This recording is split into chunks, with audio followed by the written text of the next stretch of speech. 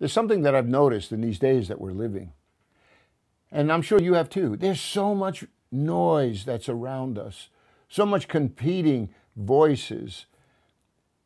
But I've also learned to get beyond the noise and listen for this steady rumbling.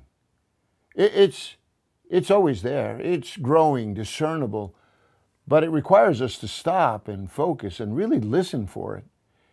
What I'm talking about is the rumbling of God calling to us.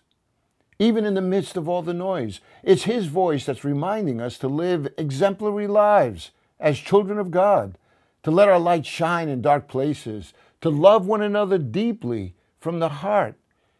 See, that rumbling is going on, but due to the escalating noise around us, it's challenging to listen, isn't it? Especially to listen carefully and with discernment. These rumblings, they go back as far as the Old Testament book of Judges. In those days, it's recorded that everyone did what was right in their own eyes. Sound familiar? And the result of that was creating a world that just spiraled downward with increasing momentum. And along the way, we'll read in those pages that people were hurt and maligned and abused.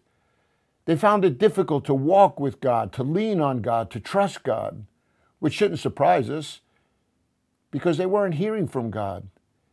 They weren't tuned in to the rumblings, that steady voice that's calling and whispering and beckoning us to be still and know.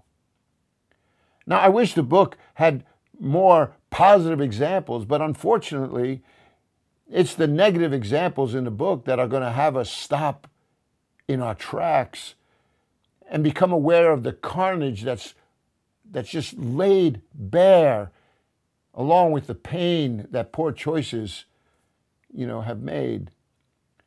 What I hope is that in those moments when we're speechless, that we'll listen not to the noise, but to the rumbling. That we'll hear God's voice offering hope, even when all seems lost. Because that's the way God is. God is full of grace. And not only is He willing to forgive, but He's also willing to empower us to forge new paths. And you're going to see that over and over again in the book of Judges. But we must hear Him and listen to Him. So I invite you to travel with me in this sermon series through the dark days recorded in the book of Judges. And I want to challenge you to listen, not to the noise, but to the rumbling in the background. Because God is speaking, and He's speaking words of life. And those words, they're still true today.